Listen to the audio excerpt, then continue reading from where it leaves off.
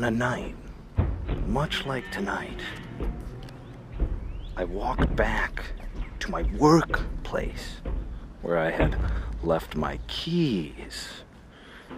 I walked upstairs to the booth where I suspect they still were. And lo and behold, when I walked in the room, there they were. So I picked them up. And I was about to head back downstairs, but I heard something that I had never heard before. Some kind of whispering, scary and random. So I listened to the speaker, and I heard it coming through. And I said, "That's impossible, everything's off." I was dumbfounded, to be honest. So I went back downstairs to inspect the theater where I thought maybe the sound was coming from.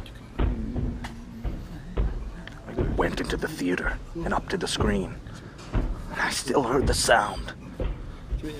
I unplugged an enormous cord, but still the sound persisted. I put my ear up to the screen thinking maybe and there's a chance that the sound would be coming from inside. But nothing.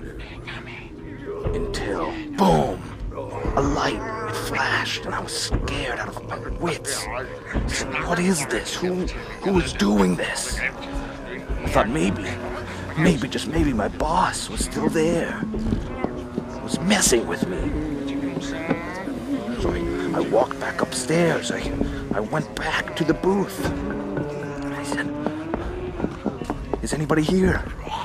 Is anybody here?" And I looked in the corner. And there, sitting in a chair, was Barry Phillips, a projectionist who had mysteriously disappeared in this theater 30 years prior. I looked into the whites of his eyes. I could tell he was alive. He had been living here. He must have been.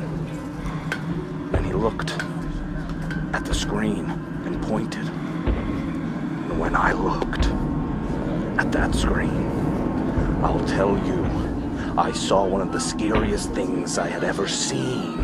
On par with Paranormal Activity 3 or Poltergeist. And I screamed.